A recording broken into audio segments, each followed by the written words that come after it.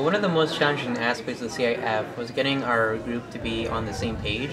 as since we came from different schools, we had to find a way where we would manage our time and where we were supposed to be at, as well as keeping everybody on tab with where we are progressing in the project. And what helped me learn from this is that on like how do we keep a team that's like pretty spread out to being together, and like that, having a greater sense and bonding of a team. One of the skills that I've gained as a result was being better at researching as well as getting our points across, as we went through many revisions on like how we were supposed to present our presentation, and then we were, well, if we just do this, we take out this part, and then here we go. We have it's compact, but it has a lot of meaning to whichever words we said. I guess it would be meeting the international students as like being like friends with someone that's on the other side of the world, and like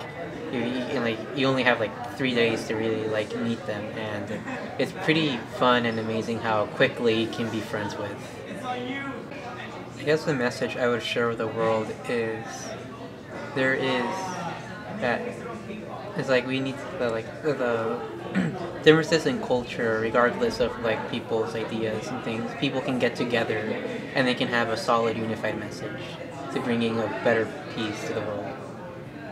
What motivated me to participate in the CIF project was that the year before I was just an observer, and as I was looking at the students there, I was like very amazed at how they were able to do these projects, these like college level projects, and I thought that, well, maybe my school district can do that too, and that's what motivated me to be part of this. One of my future goals and achievements would be being a more active global citizen. As you know, despite living in different continents compared to the other people, we all share this world, and with